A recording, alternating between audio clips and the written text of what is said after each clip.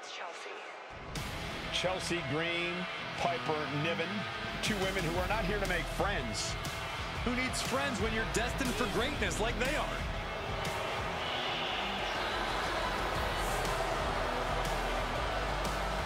And the team of Piper Niven and Chelsea Green.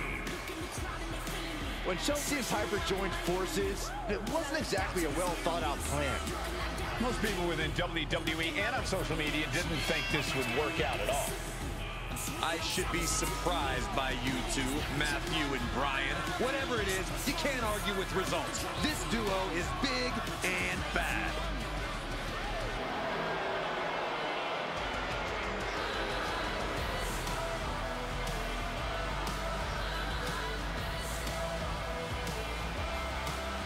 When you're talking about the biggest and baddest, Piper and Chelsea aren't part of the conversation.